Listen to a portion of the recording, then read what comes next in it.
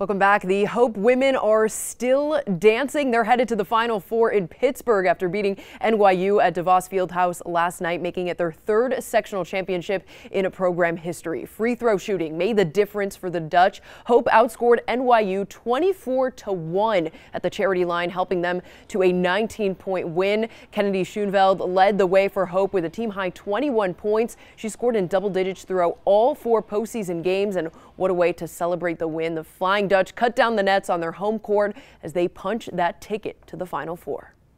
It feels like 3 years of a lot of hard work and finally being able to go to the tournament with this team, and hard work does pay off in the end for sure. Tonight it all came together. This season it all came together, and this has been a destination since last spring. This is all these kids have worked for, and now it's a reality. And the Dutch will face a familiar foe in the Final Four. They tip off against a conference opponent Trine at 7:30 on Thursday. They beat them in the MIAA Conference Championship earlier this year. That one will be held at Duquesne University in Pittsburgh with the national championship game set for Saturday. Now,